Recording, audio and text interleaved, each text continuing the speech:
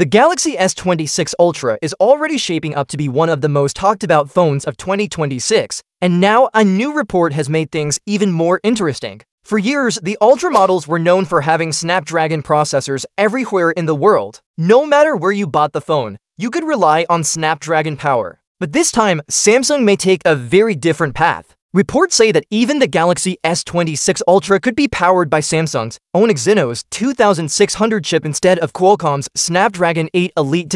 This would be a huge change. If you look at the last few Ultra phones, Samsung followed a clear pattern. The Galaxy S23 Ultra shipped with the Snapdragon 8 Gen 2. The S24 Ultra used the Snapdragon 8 Gen 3. And the Galaxy S25 Ultra had the Snapdragon 8 Elite. Customers loved this because they didn't have to worry about the Exynos versus Snapdragon debate. With the Ultra, they always got the best chip available. In contrast, Samsung's non-Ultra models often had Exynos processors in some regions. And while Exynos chips have slowly improved, they always carried a reputation for being weaker. People said they had less raw power, used more battery, and sometimes overheated. That's why many users preferred Snapdragon versions whenever possible. The Ultra became the safe option, the one model guaranteed to deliver Snapdragon's performance.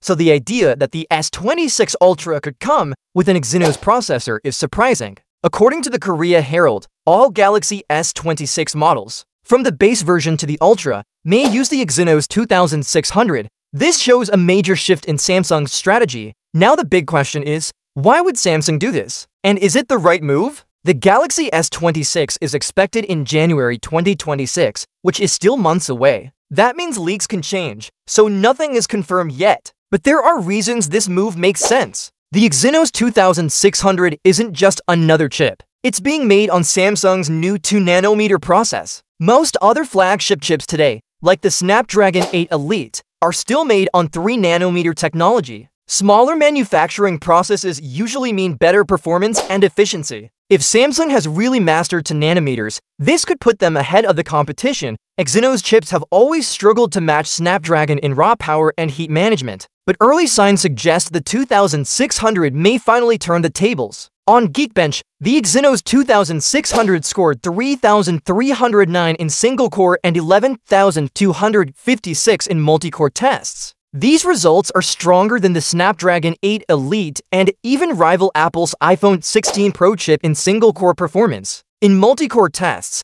the Exynos 2600 even beats Apple's chip. If these numbers translate into real-world performance, Samsung could be back on top. To solve the heating issue, Samsung is adding a new thermal system called the Heat Path Block. This should keep the phone stable during heavy use and prevent overheating. That's one of the biggest complaints about past Exynos chips, so fixing it is key.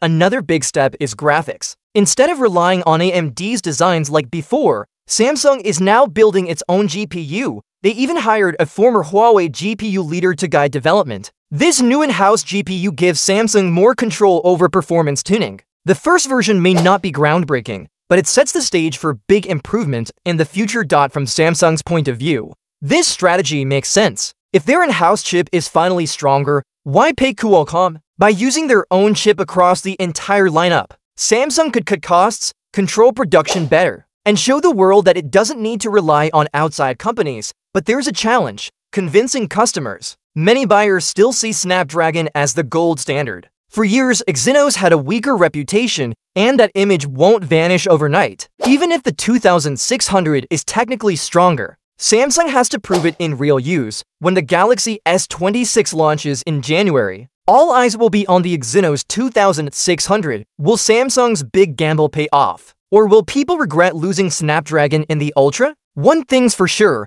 this launch will be one of the most exciting in years.